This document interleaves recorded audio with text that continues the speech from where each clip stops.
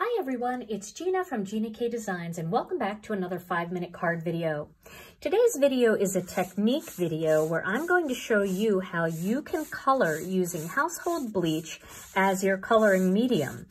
I'm going to start with a little bit of VersaMark ink. I used my Embossing Magic pad to remove any static from the surface of my card. And then I'm using some VersaMark. This is a Watermark and embossing ink. You can use any Watermark and embossing ink. And I'm going to stamp that first butterfly up near the top, making sure I get good contact. Then I'm going to stamp another one in the middle. Really want to make sure this is inky. And we'll stamp one right here. And again, good contact with the paper. And then one down at the bottom. And I'm trying not to overlap the butterflies. Just making sure that they're spaced out as nicely as possible. Now my next step is to put a little embossing powder on here. I'm going to use the Gina K Designs Fine Detail Black Embossing Powder. I have tried this with white and it looks pretty good, but I decided to go with black today because I really like the contrast between the color that this comes up to and the black embossing. So I want to make sure I've got enough embossing powder on there. And then I'm going to blow away the excess, and anything that I can't get off with just blowing it away, I'm going to use a small paintbrush and remove all of that. I just took a moment to put my embossing powder away, and now I'm going to heat this up with my Wagner heat tool. I'm not going to make you watch this process because it does get very loud, but I do like to heat up my embossing gun for just a minute before I actually start embossing, just to make sure the powder melts quickly and it doesn't warp the paper too much. Now you can see that embossing looks nice and shiny, and I have good coverage. So now I'm going to use some regular Clorox household bleach, and what I've done is I've poured a little bit into a cup here, and then I have a very fine tip paintbrush. And I am going to, it's got a little embossing powder in it, I'm going to just paint over my entire butterfly, not worrying at all about going over that embossing powder.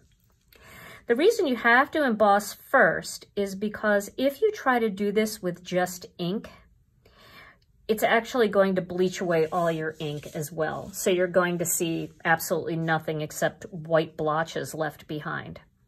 But the bleach does not affect the embossing powder, so your design stays intact. And also the bleach is really helpful because the embossing powder is really helpful because the bleach actually pulls into the embossing powder, and the embossing powder holds it in place because it's raised a bit.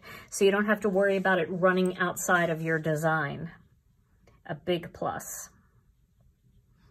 Now every color cardstock is going to come up a different color.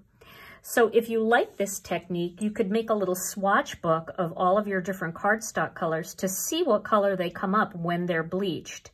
Just stamp and emboss an image on a small square and bleach it, and then you'll always have a reference. And that's really helpful when choosing what color card base or what color embellishments you want to add to your card, because you can kind of match that to the color that the cardstock bleaches up to. And I'm almost done here.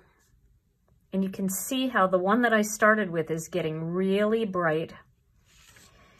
It just takes a few minutes. Now, if you don't have a lot of patience or you need it to dry more quickly, you can take your Wagner heat tool and you can run it over the design, and it will actually bring the bleached image up even more, and it'll dry everything really quickly. So I'm going to do that because I want to make sure that you get to see the finished card too. You can go back and add a little bleach to any areas that you missed. And then I'm going to put the clothespin back on and get my heat tool, and I'll just show you how this looks. As it dries, it starts to get even whiter. But I really like this color that it leaves behind. It's a very buttery yellow. And you can see I went a little bit outside of the lines down here on this bottom one, and it does show up, so you do want to try to be a little bit careful, but you won't have to rush very much. You can take your time. And you can see how the heat tool is bringing that color up even brighter as it dries. So now I'm going to adhere this panel onto a black panel. So let me get my tape. And because it is just a little warpy, I am going to use a little extra tape on this. And this is going to match at the top and the bottom. This panel measures 2.5 by 4 3/4, and then the black layer is 2 5/8 by 4 3/4. And then what I did was I put a white panel onto a black panel and then onto an innocent pink card base. I thought innocent pink was a nice spring color, and it looked really nice with the gray. And I'm going to put that right in the center of the card. Like that. And then I have one of the greetings from the Mixed Messages sentiment strips, and I cut it out with the sentiment strips dies. I put a little foam square pieces on the back, and I'm going to hide that little bleach mark by popping it right, kind of like right in this area. I guess I'm not really going to hide it, but it's okay. It's handmade, right?